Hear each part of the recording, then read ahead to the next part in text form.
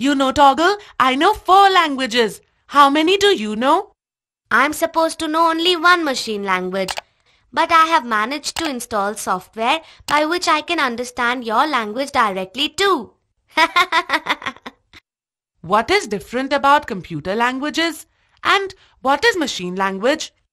A computer language is a language that a programmer uses to write programs that can be used to communicate with a computer.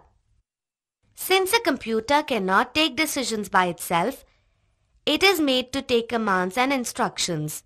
These set of commands and instructions are called programs. Wow, I want to know more. Sure.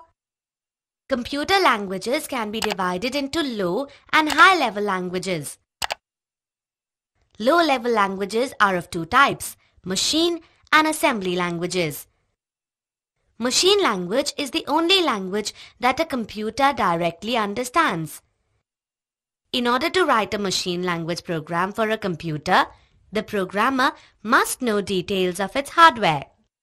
Assembly language, developed in 1950, was the first computer language to use words made with letters of the alphabet. In assembly language, each instruction to the computer is written using a letter combination that tells the computer where data is and what to do with it. What makes high-level languages different? High-level languages use English language words and mathematical symbols, and they have made computer programming much simpler.